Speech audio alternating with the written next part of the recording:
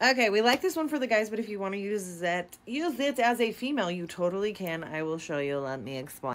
Rule number one, I'm always and forever going to tell you to use a moisturizer. When you're experimenting in backdoor behaviors, there's no natural moisturizer back there. And so we have to make sure that we provide one. That's for safety and comfortability.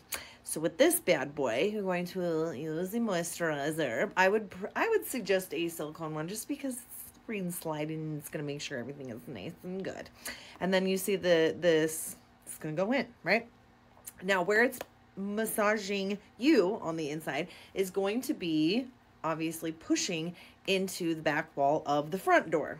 And then my suggestion would be he's in the front door, and then that is putting pressure on him to push further into the front wall of the front door, if you're picking up what I'm putting down, because the front wall of the front door is where all the nerve endings are. That's where our G marks the spot is, and having pressure on there, I'm telling you right now, it's not about the in and out. It's really not. Pressure on the front wall is how you get those really big O's. So if you've never tried anything back door, well, his front door, this is your sign. Merry Christmas. Ho, ho, ho. This is massaging the area between. The whole thing is buzzing. This does a little thumping action. That's the back it up. Merry Christmas.